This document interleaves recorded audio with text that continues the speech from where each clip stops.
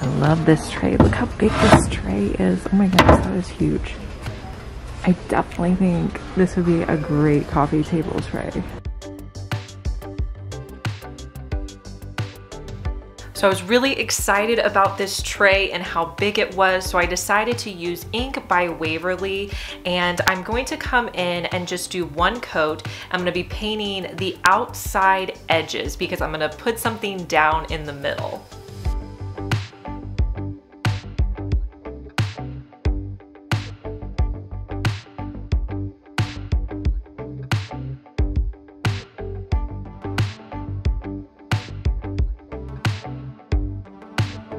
The last time I was shopping at IKEA, I found this really awesome rug, and I'm going to be using that as the base to my tray. So I'm going to start by just cutting off all that fringe because I don't want to use that.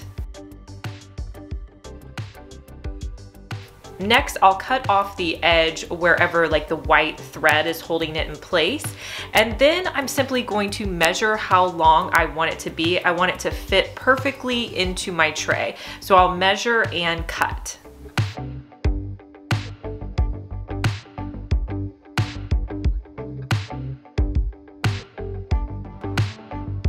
I'm going to repeat those steps on the opposite side as well.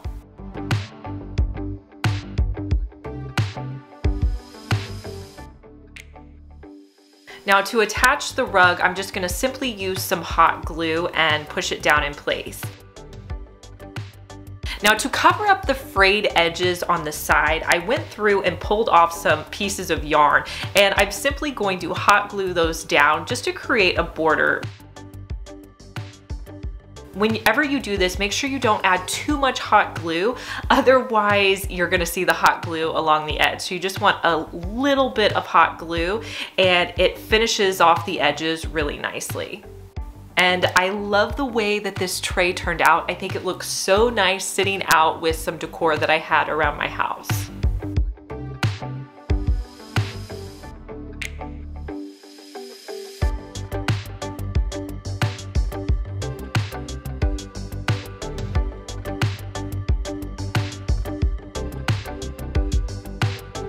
Alright, I'm loving this lamp right here. Look at the base of that one.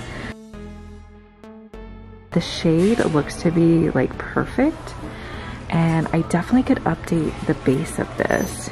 Now they do have two, but do I get both? I don't know. I may only need one of them. Okay, I'm gonna get just one. I think this one's the better one, so I'm gonna grab this one. Ooh, I'm excited about this one. So this lamp definitely was reminding me of a shape I saw of a lamp on the Anthropologie website. So I wanted to give it kind of a more neutral, natural look. So I came in with a tan flat spray paint, and I'm just going to be spray painting the top half of the lamp.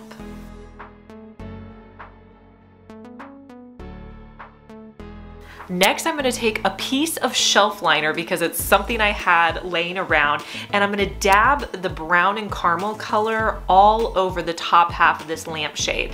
And I'm trying to make it look really textured and wood-like.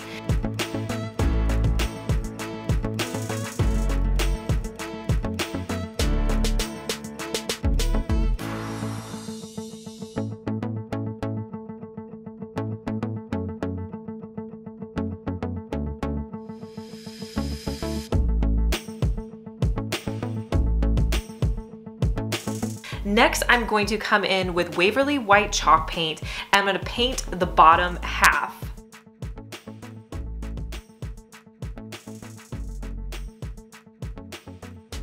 Now I'm going to take a Dollar Tree sack, and this is kind of like an older technique. I'm going to dab the paint on with the Dollar Tree sack just to make kind of a fun transition between the two colors. I'm also going to spray paint the top of this lamp white, and then I'll put it back together.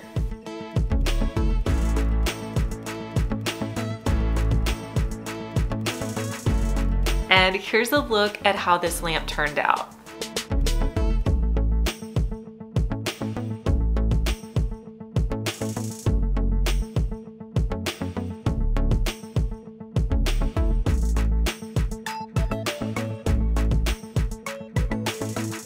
Hey guys, I'm Liz and you're watching my second DIY channel where I post daily DIY videos. You may be familiar with my main channel, Liz Fenwick DIY, but I'm glad that you found me over here on my second channel. Make sure that you're subscribed so you just get notified every day when I post our daily DIY video.